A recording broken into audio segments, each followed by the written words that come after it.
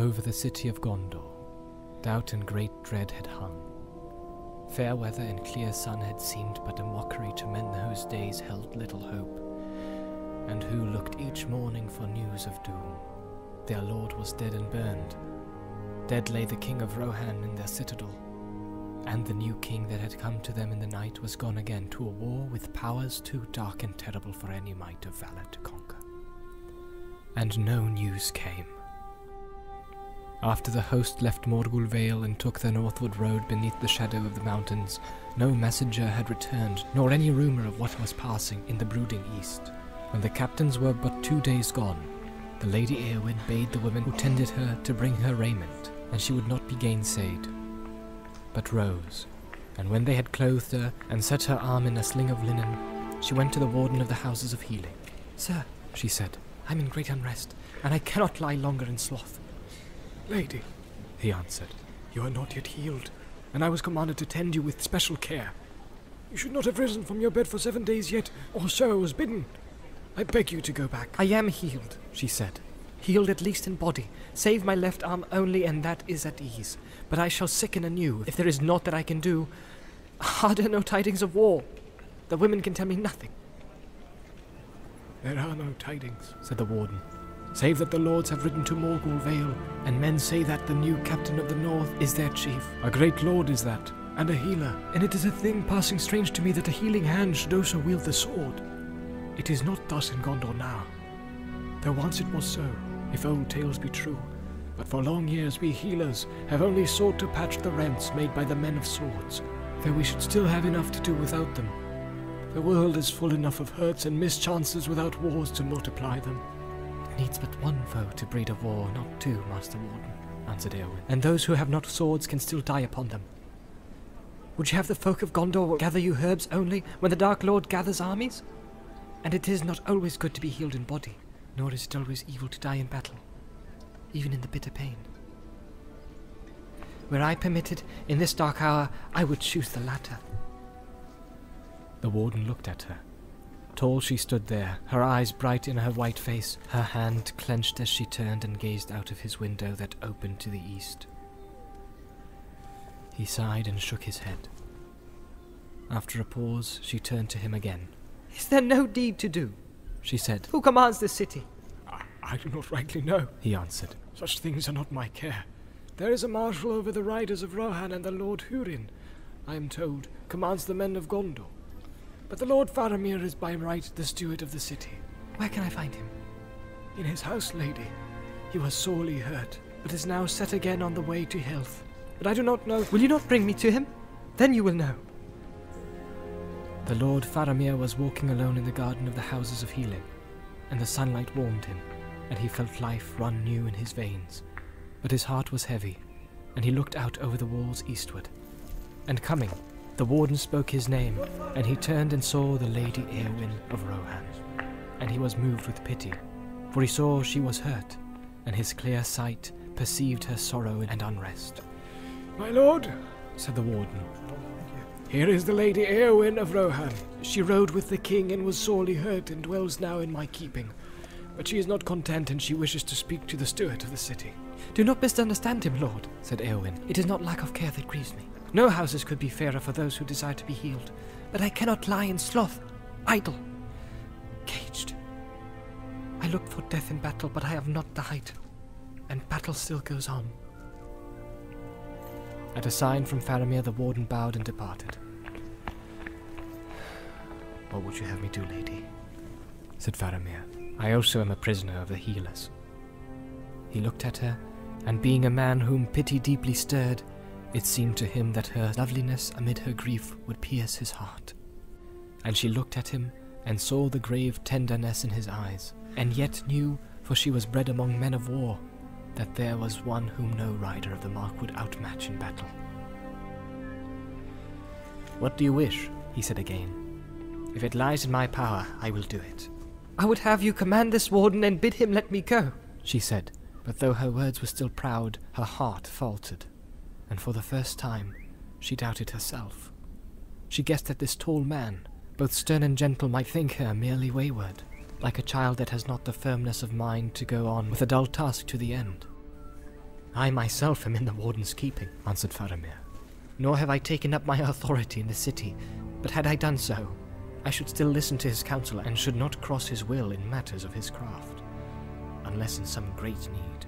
But I do not desire healing, she said. I wish to ride to war like my brother Eomer, or better, like Theoden the king, for he died and has both honor and peace. It is too late, lady, to follow the captains, even if you had the strength, said Faramir. But death in battle may come to us all yet, willing or unwilling. You will be better prepared to face it in your own manner. While there is still time, you do as the healer commanded. You and I, we must endure with patience the hours of waiting. She did not answer, but as he looked at her, it seemed to him that something in her softened, as though a bitter frost were yielding at the first faint passage of spring. A tear sprang in her eye and fell down her cheek, like a glistening raindrop. Her proud head drooped a little. Then quietly, more as if speaking to herself than to him, "But the healers would have me lie abed 7 days yet," she said, "and my window does not look eastward." Her voice was now that of a maiden, young and sad. Faramir smiled, though his heart was filled with pity. "Your window does not look eastward," he said. "That can be amended. In this I will command the warden. If you will stay in this house in our care, lady, and take your rest, then you shall walk in this garden in the sun as you will. And you shall look east, whither all our hopes have gone. And here you will find me, walking and waiting, and also looking east. It would ease my care if you would speak to me, or walk at whiles with me." Then she raised her head and looked him in the eyes again, and a colour came in her pale face. "How should I ease your care, my lord?" she said. "And I do not desire the speech of living men." "Would you have my plain answer?" he said. "I would." "Then, Eowyn of Rohan, I say to you that you are beautiful. In the valleys of our hills there are flowers fair and bright, and maidens fairer still, but neither flower nor lady have I seen till now in Gondor so lovely and so sorrowful. It may be that only a few days are left ere darkness falls upon our world, and when it comes I hope to face it steadily. But it would ease my heart if while the sun yet shines, I could see you still. For you and I have both passed under the wings of the shadow, and the same hand drew us back."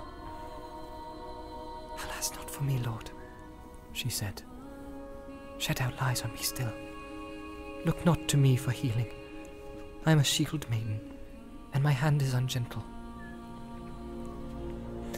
But I thank you for this at least, that I need not keep to my chamber.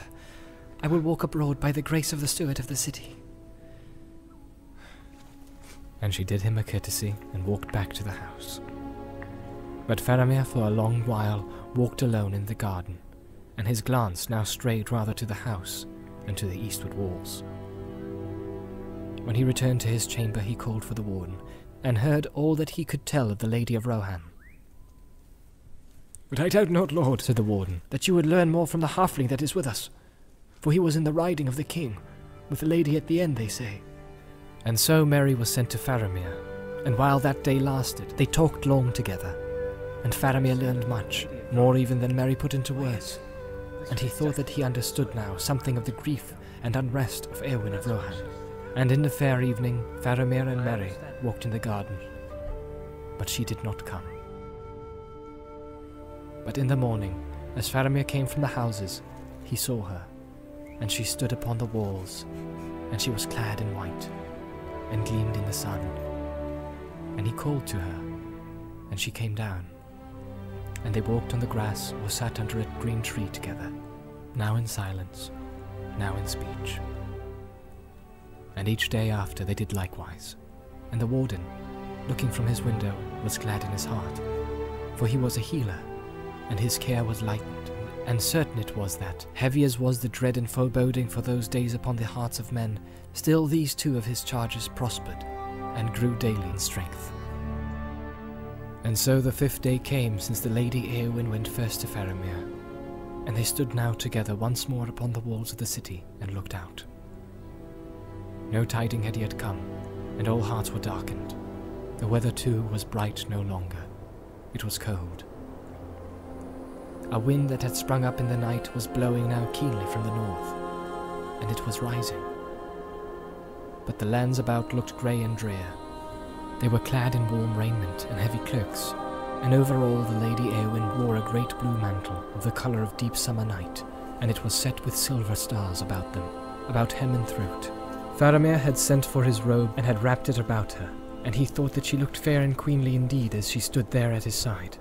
The mantle was wrought for his mother, Finduilas of Amroth, who died untimely, and was to him but a memory of loveliness in far days and of his first grief. And her robe seemed to him raiment fitting for the beauty and sadness of Éowyn. But she now shivered beneath the starry mantle, and she looked northwards above the grey hitherlands, into the eye of the cold wind where far away the sky was hard and clear. "What do you look for, Éowyn?" said Faramir. "Does not the Black Gate lie yonder?" said she, "and must he not now be come thither? It is 7 days since he rode away." 7 days, said Faramir. "But think not ill of me if I say to you, they have brought me both a joy and a pain that I never thought to know.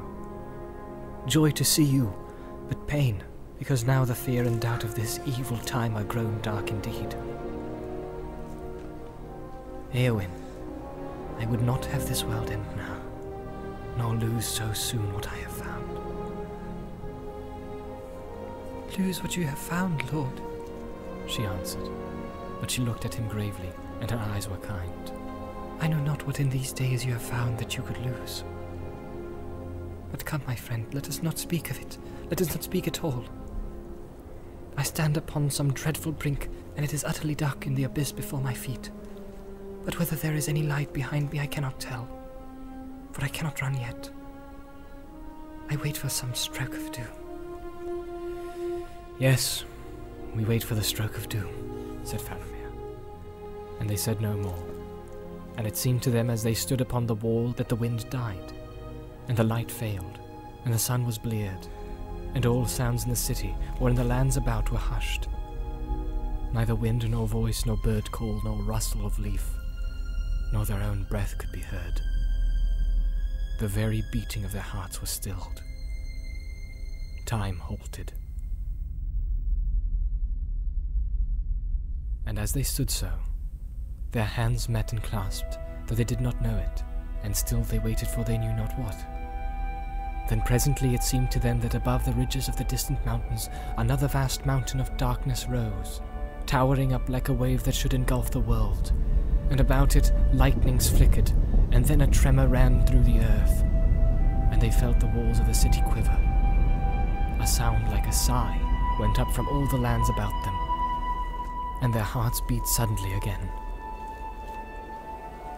"It reminds me of Númenor," said Faramir, and wondered to hear himself speak. "Of Númenor?" said Éowyn. "Yes," said Faramir, "of the land of Westernesse, that foundered, and of the great dark wave climbing over the green lands, and above the hills and coming on, darkness unescapable. I often dream of it." "Then you think that the darkness is coming?" said Éowyn. "Darkness unescapable." And suddenly she drew close to him. "No," said Faramir, looking into her face. "It was but a picture in the mind. I do not know what is happening. The reason of my waking mind tells me that great evil has befallen, and we stand at the end of days. But my heart says nay, and all my limbs are light, and a hope and joy are come to me that no reason can deny. Éowyn, Éowyn, White Lady of Rohan." And he stopped and kissed her brow. "In this hour I do not believe that any darkness will endure." And so they stood on the walls of the city of Gondor, and a great wind rose and blew, and her hair, raven and golden, streamed out mingling in the air, and the shadow departed, and the sun was unveiled, and light leapt forth, and the waters of Anduin shone like silver. And in all the houses of the city men sang for the joy that welled up in their hearts, from what source they could not tell. And before the sun had fallen far from the noon out of the east, there came a great eagle flying, and he bore tidings beyond hope from the lords of the west, crying, "Sing now, ye people of the Tower of Arnor, for the realm of Sauron is ended forever, and the dark tower is thrown down. Sing and rejoice, ye people of the Tower of God, for your watch hath not been in vain, and the black gate is broken, and your king hath passed through, and he is victorious. Sing and be glad, all you children of the west, for your king shall come again, and he shall dwell among you all the days of your life. And the tree that was withered shall be renewed, and he shall plant it in the high places, and the city shall be blessed. Sing, all ye people." And the people sang in all the ways of the city. The days that followed were golden, and spring and summer joined and made revel together in the fields of Gondor. And tidings now came by swift riders from Caer Andros of all that was done, and the city made ready for the coming of the king. Merry was summoned and rode away with the wains that took store of goods to Osgiliath, and thence by ship to Caer Andros. But Faramir did not go, for now, being healed, he took upon him his authority and the stewardship, although it was only for a little while, and his duty was to prepare for one who would replace him. And Éowyn did not go, though her brother sent word begging her to come to the field of Cormalin, and Faramir wondered at this. But he saw her seldom, being busy with many matters, and she dwelled still in the houses of healing, and walked alone in the garden, and her face grew pale again, and it seemed that in all the city she only was ailing and sorrowful, and the warden of the houses was troubled. And he spoke to Faramir. Then Faramir came and sought her, and once more they stood on the walls together, and he said to her, "Éowyn, why do you tarry here, and do not go in the rejoicing of Cormalin before Caer Andros, where your brother awaits you?" And she said, "Do you not know?" But he answered, "2 reasons there may be, but which is true I do not know." And she said, "I do not wish to play riddles. Speak plainer." "Then if you will have it so, lady," he said, "you do not go because only your brother called for you, and to look on the Lord Aragorn, Elendil's heir, in his triumph would now bring you no joy. Or because I do not go, and you desire still to be near me. And maybe for both these reasons, and you yourself cannot choose between them. Éowyn, do you not love me, or will you not?" "I wish to be loved by another," she answered, "but I desire no man's pity." "That I know," he said. "You desire to have the love of the Lord Aragorn, because he was high and puissant, and you wish to have renown and glory and to be lifted far above the mean things that crawl on the earth. And as a great captain, many to a young soldier, he seemed to you admirable. For so he is, a lord among men, the greatest that now is. But when he gave you only understanding and pity, then you desire to have nothing, unless a brave death in battle. Look at me, Éowyn." And Éowyn looked at Faramir long and steadily, and Faramir said, "Do not scorn pity that is the gift of a gentle heart, Éowyn. But I do not offer you my pity, for you are a lady high and valiant, and have yourself won renown that shall not be forgotten, and you are a lady beautiful, I deem, beyond even the words of the elven tongue to tell. And I love you. Once I pitied your sorrow, but now, were you sorrowless without fear or any lack, were you the blissful queen of Gondor, still I would love you, Éowyn. Do you not love me?"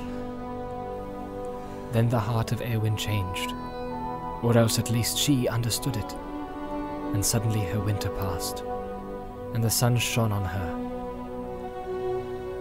"I stand in Minas Anor, the Tower of the Sun," she said, "and behold, the shadow has departed.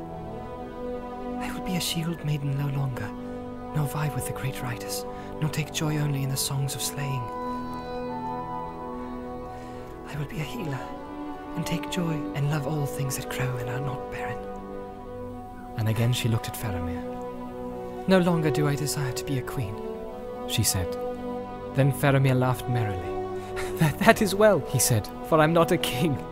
Yet I will wed with the White Lady of Rohan if it be her will. And if she will, and in happier days, let us dwell in fair Ithilien, and there make a garden. All things will grow in joy there, if the White Lady comes. Then must I leave my own people, man of Gondor? She said. And would you have your proud folks say of you, there goes a lord who tamed the wild shield maiden of the north? Was there no woman in the race of Númenor to choose? I would, said Faramir. And he took her in his arms and kissed her under the sunlit sky. And he cared not that they stood high upon the walls in the sight of many. And many indeed saw them, and the light that shone about them as they came down from the walls and went hand in hand to the houses of healing. And to the warden of the houses Faramir said, Here is the Lady Eowyn of Rohan, and now she is healed.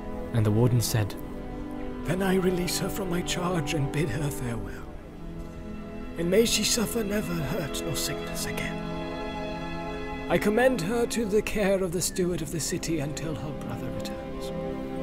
But Eowyn said, Yet now that I have leave to depart, I would remain, for this house had become to me of all dwellings the most blessed. And she remained there until King Eomer came.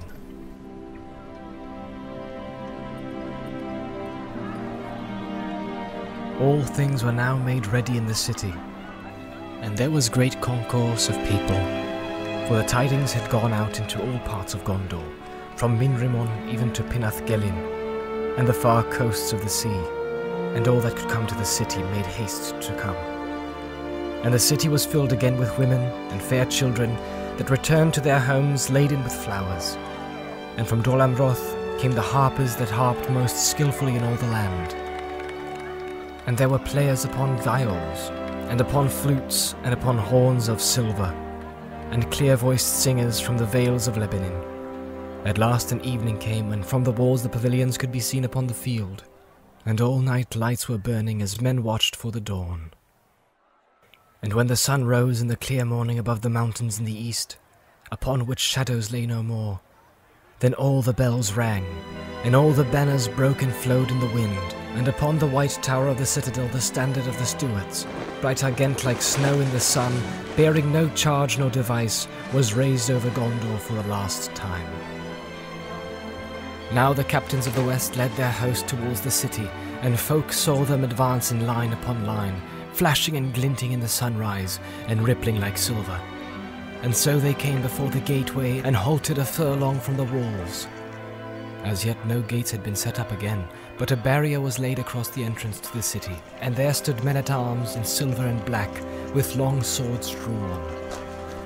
Before the banner stood Faramir the steward, and Hurin, warden of the keys, and other captains of Gondor, and the Lady Eowyn of Rohan with Elfhelm the marshal, and many knights of the mark. And upon either side of the gate was a great press of fair people in raiment of many colours and garlands of flowers. So now there was a wide space before the walls of Minas Tirith, and it was hemmed in upon all sides by the knights and the soldiers of Gondor and of Rohan, and by the people of the city and of all parts of the land. A hush fell upon all, as out from the host stepped the Dunedain in silver and grey, and before them came walking slow the Lord Aragorn.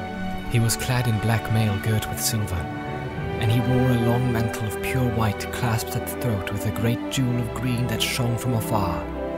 But his head was bare, save for a star upon his forehead, bound by a slender fillet of silver. With him were Eomer of Rohan, and the Prince Imrahil and Gandalf robed all in white, and 4 small figures, that many men marvelled to see. Nay, cousin, they are not boys, said Eoreth to her kinswoman from Imloth Melui, who stood beside her.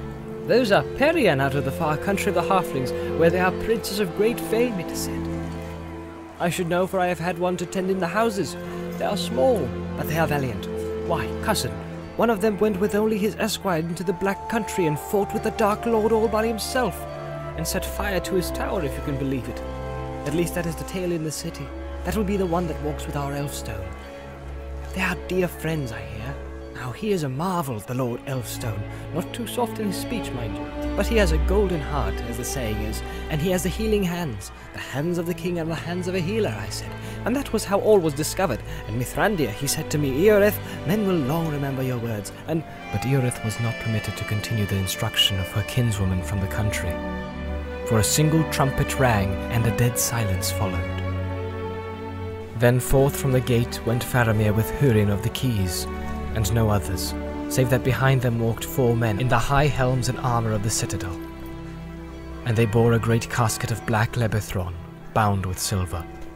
Faramir met Aragorn in the midst of those there assembled, and he knelt, and said,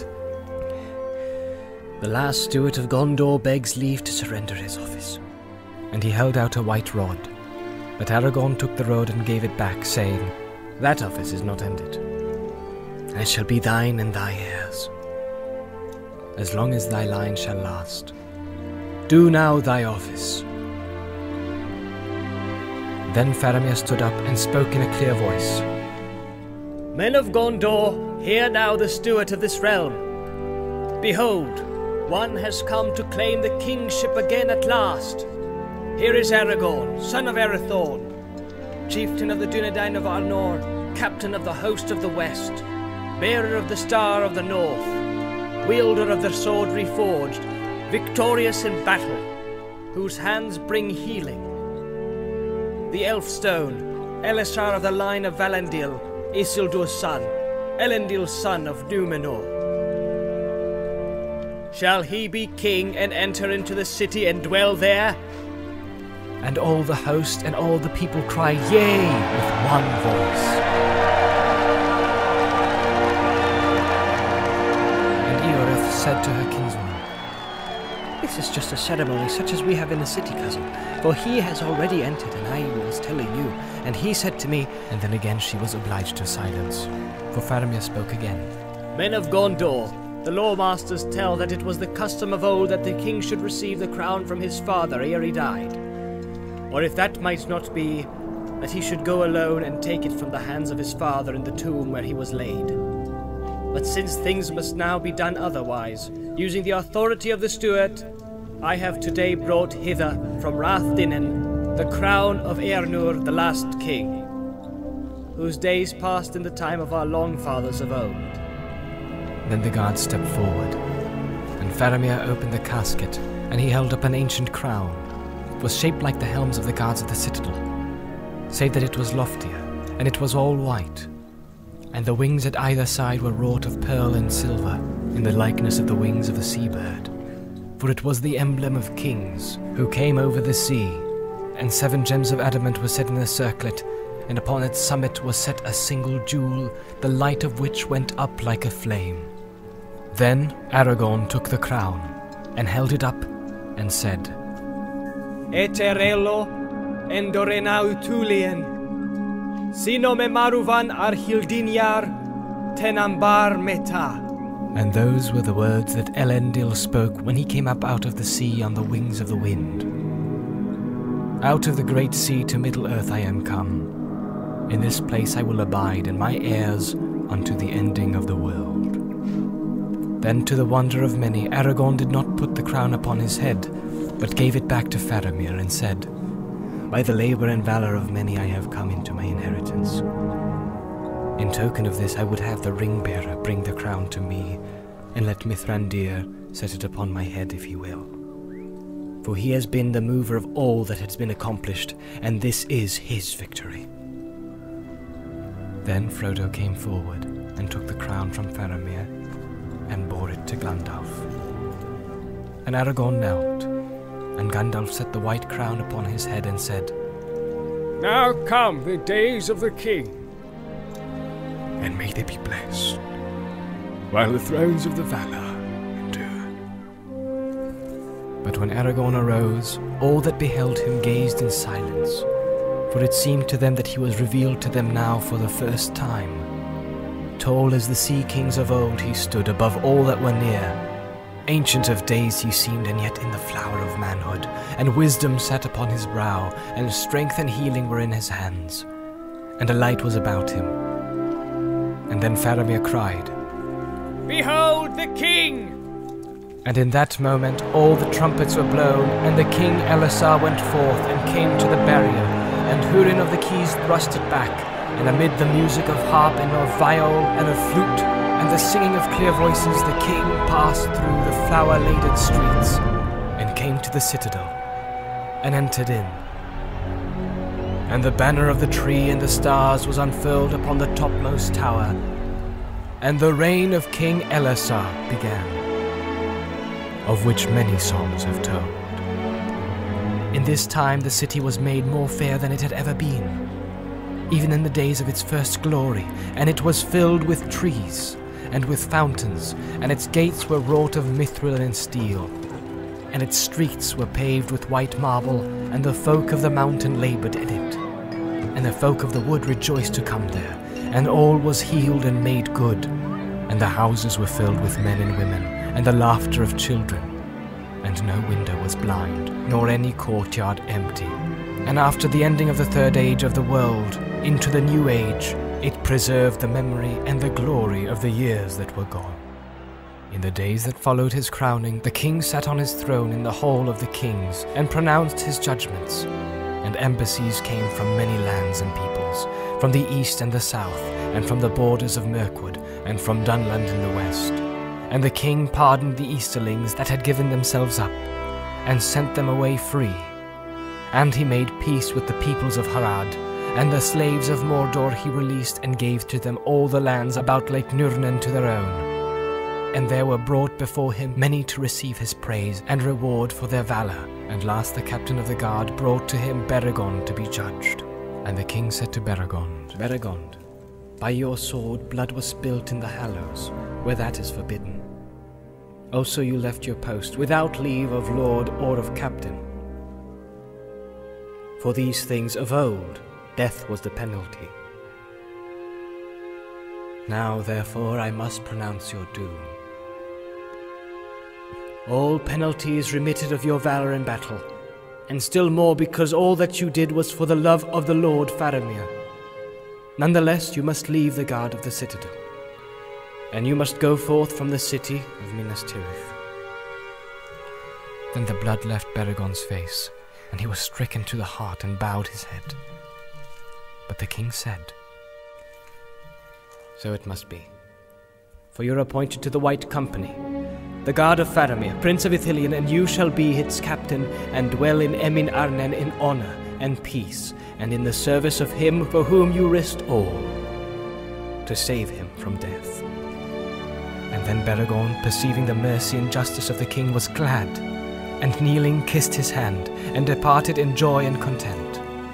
And Aragorn gave to Faramir Ithilien to be his princedom, and bade him dwell in the hills of Emin Arnen within sight of the city. For, said he, Minas Ithil and Morgulvale shall be utterly destroyed.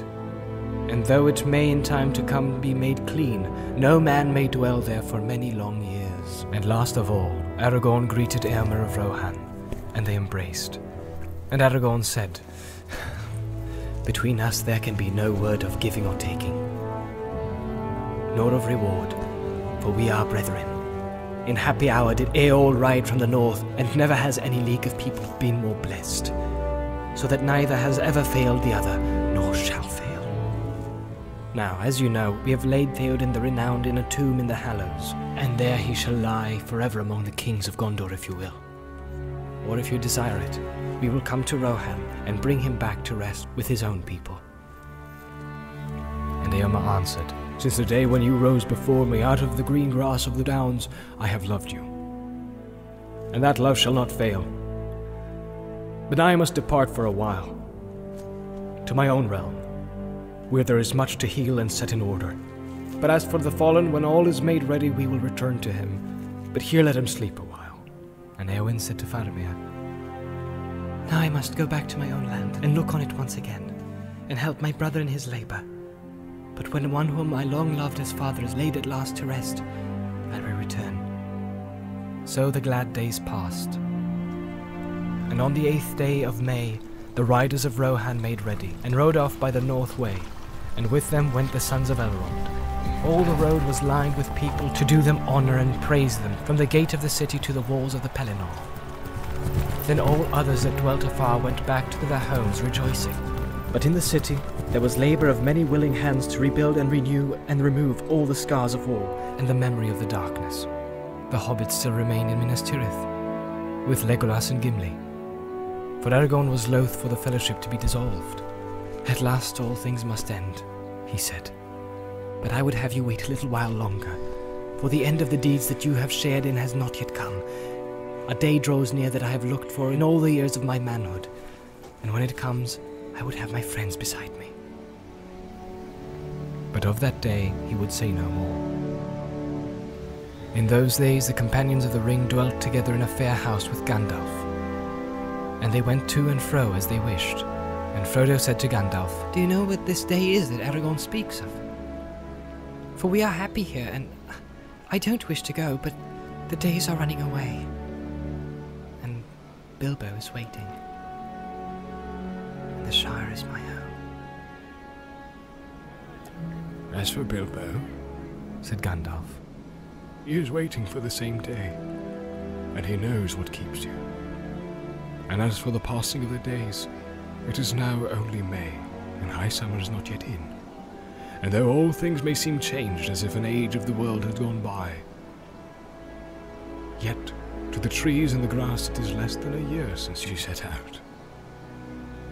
"Pippin," said Frodo, "didn't you say that Gandalf was less close than of old? He was weary of his labours then, I think. Now he is recovering." and Gandalf said, "Many folk like to know beforehand what is to be set on the table, but those who have laboured to prepare the feast like to keep their secret. For wonder makes the words of praise louder, and Aragorn himself waits for a sign." There came a day when Gandalf could not be found, and the companions wondered what was going forward.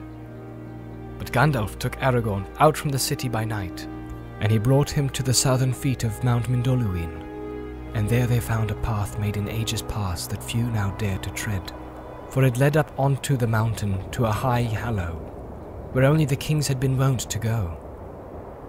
And they went up by steep ways, until they came to a high field below the snow that clad the lofty peaks. And it looked down over the precipice that stood behind the city. And standing there they surveyed the lands, for the morning was come, and they saw the towers of the city far below them like white pencils touched by the sunlight. And all the vale of Anduin was like a garden, and the mountains of shadow were veiled in a golden mist. Upon the one side their sight reached to the grey Emin Muil, and the glint of Rauros was like a star twinkling far off. And upon the other side they saw the river like a ribbon laid down to Pelargir, and beyond that was a light on the hem of the sky that spoke of the sea. And Gandalf said, "This is your realm, and the heart of the greater realm that shall be. The third age of the world is ended, and the new age has begun. And it is your task to order its beginning and to preserve what may be preserved. For though much has been saved, much must now pass away. And the power of the three rings also is ended, and all the lands that you see, and those that lie around about them, shall be dwellings of men. For the time comes of the dominion of men, and the elder kindred shall fade or depart." "I know it well, dear friend," said Aragorn, "but I would still have your counsel." "Not for long now," said Gandalf. "The third age was my age. I was the enemy of Sauron, and my work is finished. I shall go soon. The burden must lie now upon you and your kindred." "But I shall die," said Aragorn, "for I am a mortal man, and though being what I am, and of the race of the West unmingled, I shall have lives far longer than any other men. Yet that is but a little while, and when those who are now in the wombs of women are born and have grown old, I too shall grow old. And who then shall govern Gondor and those who look to the city as to their queen, if my desire be not granted? The tree in the court of the fountain is still withered and barren. When shall I see a sign that it will ever be otherwise?" "Turn your face from the green world, and look where all seems barren and cold," said Gandalf. Then Aragorn turned, and there was a stony slope behind him, running down from the skirts of the snow. And as he looked, he was aware that alone there in the waste a growing thing stood. And he climbed to it, and saw that out of the very edge of the snow there sprang a sapling tree no more than 3 foot high. Already it had put forth young leaves, long and shapely, dark above and silver beneath, and upon its slender crown it bore one small cluster of flowers whose white petals shone like the sunlit snow.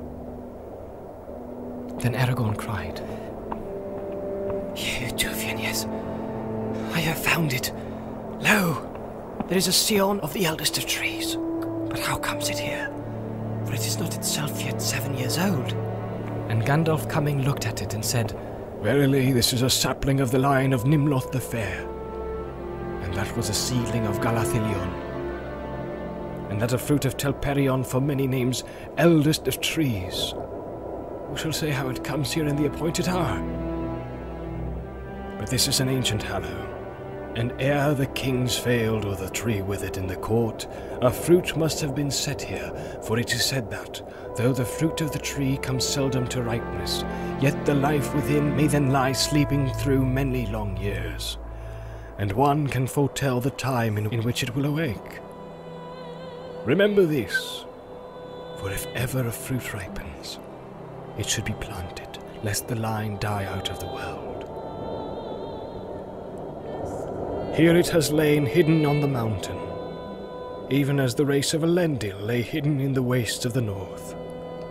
Yet the line of Nimloth is older far than your line, King Elisar." Then Aragorn laid his hand gently to the sapling, and lo, it seemed to hold only lightly to the earth, and it was removed without hurt. And Aragorn bore it back to the citadel. Then the withered tree was uprooted, but in reverence, and they did not burn it, but laid it to rest in the silence of Rath-Dinin. And Aragorn planted the new tree in the court by the fountain, and swiftly and gladly it began to grow. And when the month of June entered in, it was laden with blossom. "The sign has been given," said Aragorn, "and the day is not far off." And he sent watchmen upon the walls. It was about the day before midsummer when messengers came from Amon-Dîn into the city, and they said that there was a riding of fair folk out of the north. And they drew near now to the walls of the Pelennor, and the king said, "At last they have come. Let all the city be made ready."